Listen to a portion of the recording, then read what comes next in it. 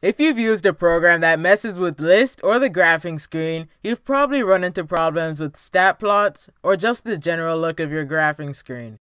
Today, I'm going to show you how to reset all of your settings so you can graph like normal again. This should work for all versions of the TI-84 calculator, but for this video, I will be using the TI-84 Plus CE. If you're missing one of the default lists, such as L1 or L2, you'll want to press the Stat key and select SetUpEditor. Then all you have to do is press Enter.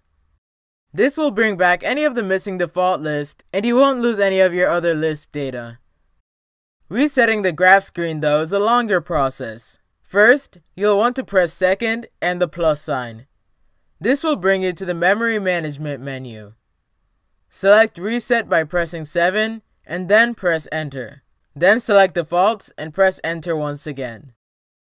Select Reset and then press Enter. This will reset your graphing to its normal setting. If you would like to learn how to get the most out of your TI-84 calculator, make sure to subscribe.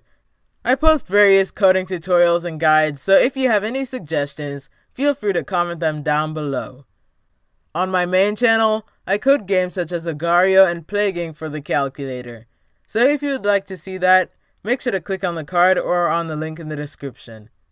This has been an everyday code tutorial. Thanks so much for watching.